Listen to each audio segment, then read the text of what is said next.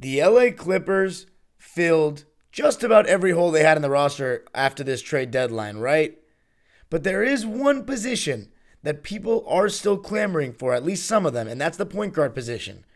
Russell Westbrook, the name coming out of everyone's mouths, to be bought out by the Jazz and come to the Clippers. In this episode, I'm going to be giving a case, two cases. One, why the Clippers should pick him up, and the other, why the Clippers shouldn't. At the end, I'm going to tell you what I think, and you should comment what you think on today's Locked On Clippers. You are Locked On Clippers, your daily Los Angeles Clippers podcast. Part of the Locked On Podcast Network, your team every day.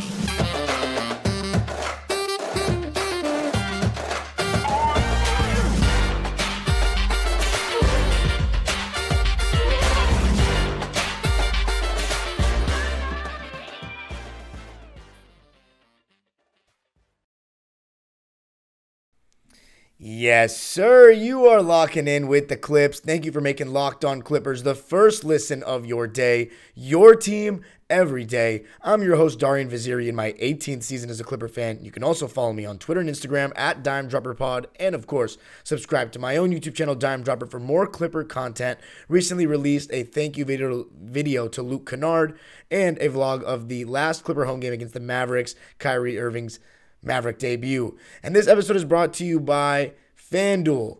The midway point of the NBA season is here, and now is the perfect time to download FanDuel, America's #1 sports book. Going to be talking more about FanDuel later on, but in this episode of Locked On Clippers, I am going to be talking about Russell Westbrook, the man who was traded from the Lakers to the Utah Jazz, but is likely to be bought out. And there's been 3 places rumored to be potentially inquiring about Russ, and that obviously he would be interested in. Miami Heat, Chicago Bulls, and of course, down the hall, the LA Clippers.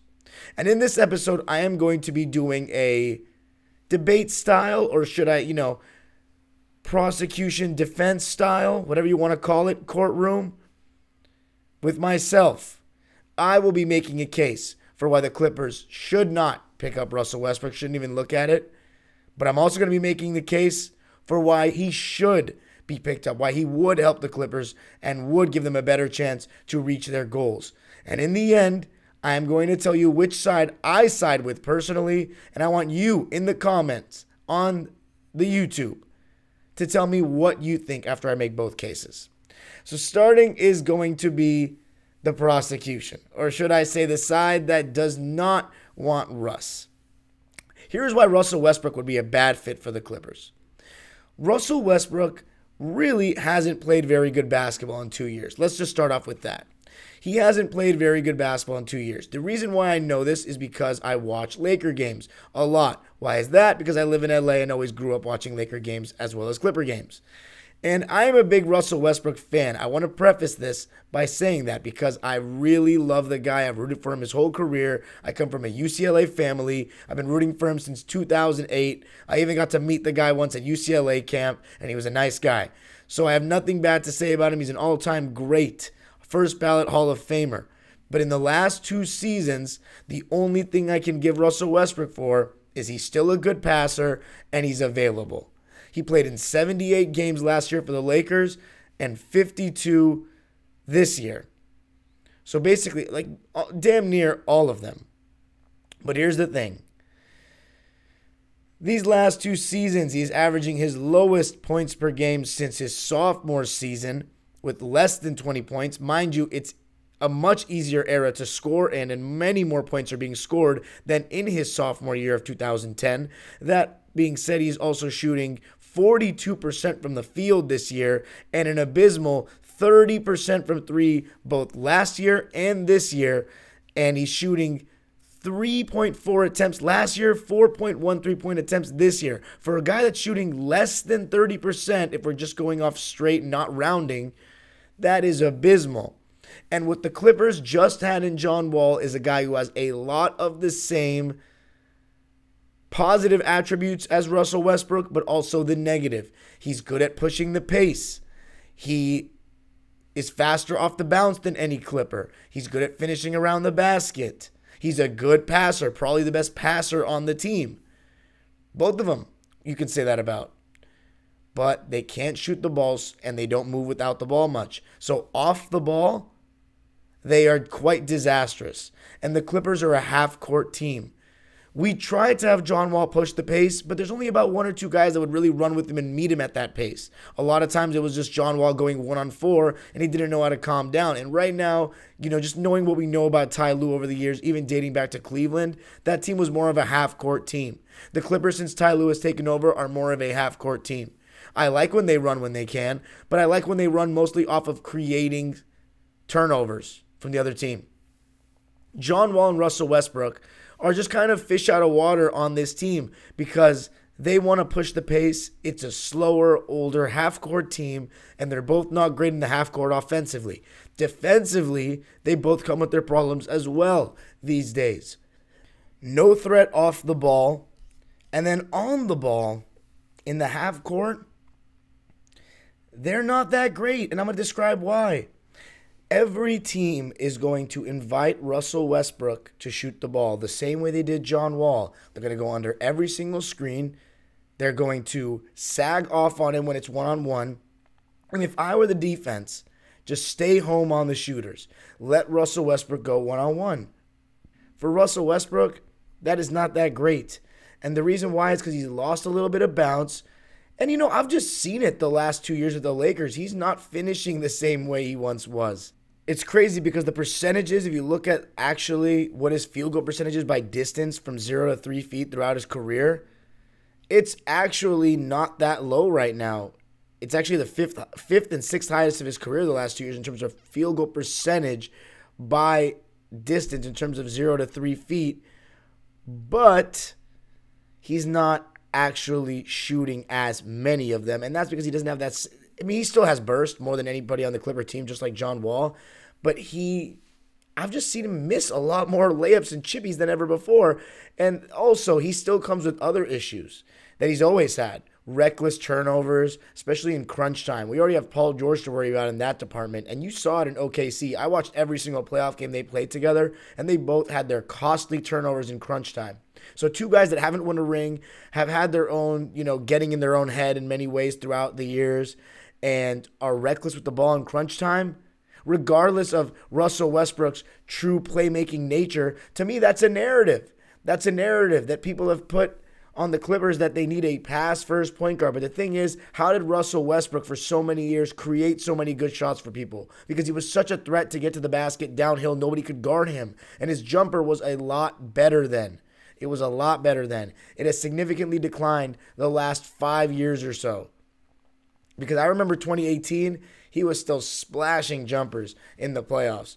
In 2017, he was hitting. He's never been a great shooter, but at least from the mid-range, he was reliable for a large portion of his career. But now, it's like you'll have him take any jumper. And the main problem I have with Russ is he may be even more, reckless in terms of shot selection than John Wall. Teams will let him take a 3, and he'll take it without even passing anybody the ball. He'll bring it up and just throw it up there. And that is something the Clippers cannot have, because when Paul George and Kawhi have the ball, that is just going to make their lives tougher. They're going to totally sag off on Russ and double team and load up on Kawhi or Paul.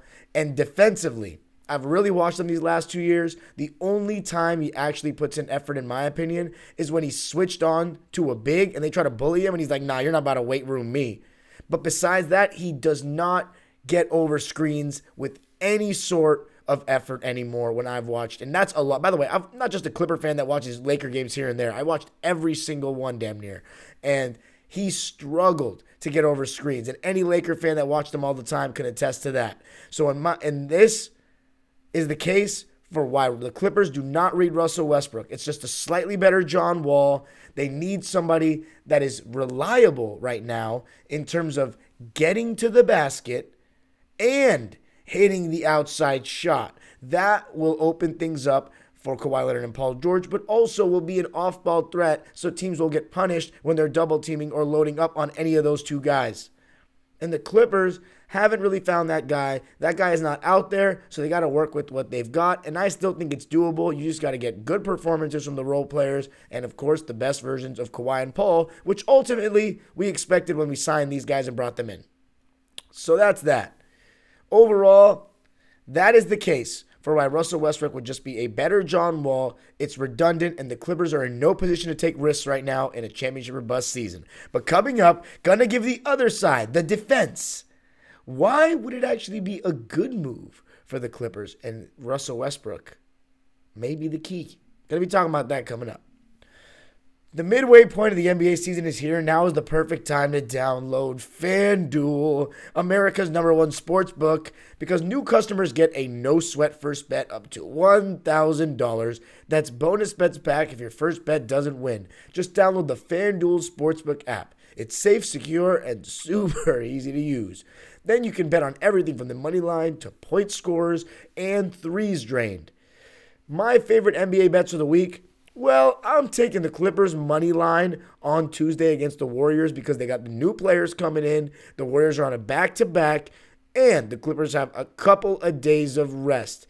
Plus, FanDuel even lets you combine your bets for a chance at a bigger payout with a same-game parlay. So don't miss the chance to get your no-sweat first bet up to $1,000 in bonus bets when you go to FanDuel.com/lockedon. That's FanDuel.com/lockedon to learn more. Make every moment more with FanDuel, an official sports betting partner of the NBA. All right. Let's talk about why Russell Westbrook would actually be a good move for the Clippers. Now, there's one thing the Clippers are really lacking, and that's a little bit of heart, a little bit of a vocal guy, some personality in terms of that starting lineup. And Russell Westbrook is exactly that. And here's the thing. Being a Laker is very different than being a Clipper. Being a Laker, you have the bright lights, the extra media attention, the worldwide fans that we just don't have here as Clipper fans yet. Or may never have in my lifetime. And that's okay. I don't really care. But the Lakers are just different. The Yankees, the Cowboys, the Lakers, these are the biggest American sports franchises. Forgive me if I left some off. But Cowboys, Yankees, Lakers, when you think of American sports, those are the first three that come to mind in terms of worldwide, branding. And playing for the Clippers, I actually think would fit Russ's personality well. An underdog kind of thing. The road less traveled by. Kind of trying to become a little bit more gritty type as opposed to, Lakers, since Jerry Buss, he created an image for that franchise. The glitz and the glam, the stars, Magic Johnson, Showtime. It's different. It's such a high standard. It's very rare that Clipper fans have booed their own players. Laker fans, they lost patience in Russ, and I don't blame them. But the thing is, that roster was never a good roster for Russ. Playing with LeBron James, if you're a guy that likes to control the ball and play make for others, you are taking a big hit. You look at the guys that have played with him in the past. What kind of players have succeeded around him? Mo Williams, catch and shoot point guard. Let LeBron handle the offense. Mario Chalmers, catch and shoot point guard. D. Wade took a big sacrifice to play with LeBron, and even that in the half court had its, questions at times. But when they were in transition, they were amazing. And plus, in the half court, LeBron and D. Wade, they were smart players. They could figure it out. Kyrie Irving, score first. Not a guy that's going to play make for others as much. He's a guy that LeBron can rely on to go get a bucket in a different way that he can. Russell Westbrook, he loves to fill up the stat sheet like LeBron. Points, rebounds, assists, sets a tempo for his team, dictate the game.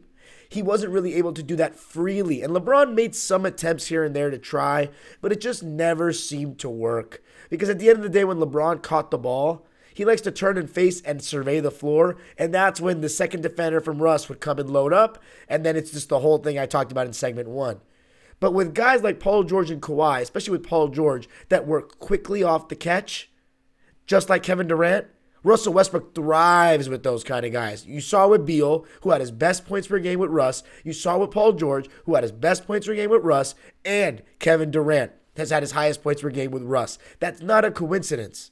Russ has made very average players or decent players get a lot more money than they deserve. And I'm not going to name names. And the thing about Russell Westbrook is, Yeah, this may have not worked out for him, but this is an outlier in terms of what teammates say about him. Even Kevin Durant, yeah, they didn't get along, but it's not like everyone has loved Kevin Durant either. He's been to a lot of different teams now. They each had their own egos, and they just weren't built to play with each other long term, and it is what it is.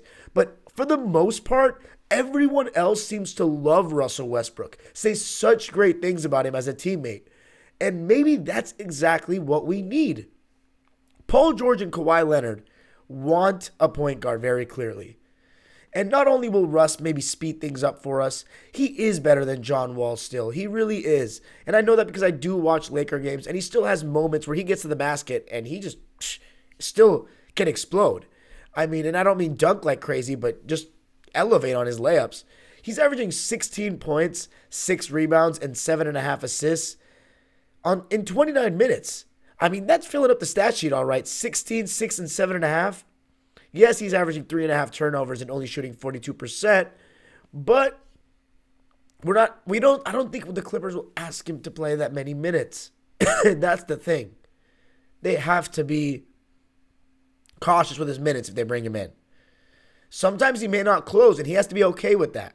He has to be okay with that. And that ultimately is going to make or break if the Clippers try to go and make this move is Russ needs to be okay with not closing because he can be detrimental even in his prime.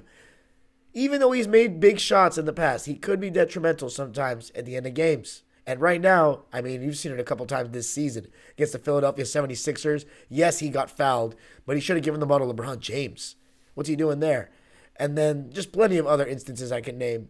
The Portland Trailblazer game earlier this season. But overall, Russ can't help by just being the best passer on the team. And maybe playing in a new environment with guys like Kawhi and Paul George wanting to prove everyone wrong. Because there's going to be magnifying glasses on the Clippers. It's not like, even though I mentioned all that stuff about the Lakers being the Lakers and they had so many more views and fans and whatever, the Clippers in recent times, especially with Kawhi Leonard and Paul George, they got a lot of eyes on them. And especially Russell Westbrook will always be relevant as long as he's in the league. And coming off the Laker move and the Laker disaster, he is going to be eager to prove everyone wrong. And if we can get that Russell Westbrook back that we saw in Washington, and I watched a lot of their games, and let it be clear, in the second half of the season, he was the reason they made the playoffs. 22 points and 12 assists and 11.5 rebounds a game, 44% shooting, which is not great, but it's not horrendous. And plus, he was doing it with such bad defenders all the way around. Daniel Gafford was like his best defender. Alex Len, Robin Lopez, Davis Bertans, Raul Neto, Bradley Beal, rookie Denny Avdia, Hachimura. Like these were his defenders out there. And he was dragging them to the playoffs. So the last time we saw Russ outside of the Lakers, he was still an all-star caliber player, averaging a triple-double. We don't even need him to be that. We just need him to make Paul George and Kawhi Leonard's lives easier. And who knows if he can still clear guys off the dribble and get to the basket. Because here's the thing. The Clippers have so many more shooters than the Lakers. You can't just sag off of a Nico Batum or Marcus Morris or a Paul George or even a Eric Gordon. You know what I'm saying? You can't just sag off of them like that so easily. Just pack the paint. If Russ gets by the initial defender, you're going to have to send a second one, or he's going to have a wide open layup a lot of times. And I think he and Zoo in the pick and roll could be really good as well. So that's my case, because the Clippers right now, yes, Russ will be the best passer on the team, but also he brings in some life. And if it's a resurgent Russ that wants to prove something, well then, Clippers got nothing to lose. Because the one thing he is available. And if he can bring some passion to this team, maybe some vocal leadership, then maybe that's exactly what the Clippers are missing. And coming up, I'm going to be talking about where I land after hearing both sides to decide it. As a small business owner or hiring manager, you know that success in 2023 all depends on the team members you surround yourself with. That's why you have to check out LinkedIn Jobs. With LinkedIn Jobs, you can hire qualified candidates more efficiently by matching open roles with people who have the skills, values, and experiences to help you achieve your goals. I got my Rams ambassador job on LinkedIn, and if you want to actually find people for your business, then LinkedIn Jobs helps you quickly attract qualified candidates to your open jobs with targeting tools that go beyond resume data by using insights from your job post company and their 875 million member profiles to put your post in front of the most qualified candidates. It's 2023. The year is still young, and it's time to find the right team member that might help you do whatever you want to see done for your business. LinkedIn Jobs helps you find the qualified candidates you want to talk to faster. Post your job for free at linkedin.com/lockedonnba. That's linkedin.com/lockedonnba to post your job for free. Terms and conditions apply. All right. We've heard both sides why the Clippers shouldn't get Russell Westbrook. We heard the defense. Oh no, the Clippers should get Russell Westbrook. Where do I land? Well, I think what I said in the end of segment 1 is really where I land. The Clippers are in no position to take risks. Notice the argument I made for Russ was largely based on 2021 and stuff I saw then. Because even though the fit was horrendous, and I do believe what I said about LeBron, and he's better with guys that are, he likes having one guy that can score with him, but the third star, if there is one, usually takes a huge hit. Kevin Love, Chris Bosh, Russell Westbrook. They take huge hits. And if they like to play make, but the thing is, Bosh and Kevin Love can still pick and pop, so they were still okay in doing what they needed to do as a third guy. Russell Westbrook, what he does is he sets the table. He totally dictates everything. The thing is, the Clippers, I don't think they can take a gamble with this Russell Westbrook and just the whole, if he doesn't, what I said about him not closing games is very valid. Here's the thing. He didn't seem to take that very well with Vogel and with him. He didn't seem to take that very well that he wasn't closing games. And Russ has acted a certain way about losing that I just don't find acceptable right now, where he just kind of shrugs it off like it's not a big deal. But I think that's partially just a cover-up for him being unhappy with the Lakers. So I do think there's some validity to him wanting to prove something, but I do believe what I said with the John Wall thing. He's just an upgraded John Wall to me right now. And listen, I would love in an alternate universe, or maybe in this universe, if Russell Westbrook came to the Clippers and we won the championship, because I actually like Russell Westbrook more than Kawhi and Paul George before they became Clippers. Seriously. But I don't believe that can happen. I don't think Russell Westbrook will win a championship with a big role on a team, which is sad, but it's hard to win championships. And I don't know if Paul George will either. But I have more faith in Paul than Russ. And Paul's one of ours. So I got to stick by him. It's just too big of a risk, in my opinion. And plus, more than anything, he wasn't playing defense. And I can't just believe just because he'll be in a new situation at the age that he's at and the miles that he's logged, that he will just all of a sudden improve his effort tremendously on that end. Can't shoot the ball, doesn't move without it, makes questionable decisions, and doesn't play D. Overall, love Russ, but it just can't happen. It just can't happen. I think the Clippers are better off riding with the roster they have now. They got to back up big. It's going to have to be point guard by committee. They're going to have to do something that only teams that ran the triangle have done. Or, a team with LeBron James, who's not a traditional point guard, but he's a much better passer than anyone we have.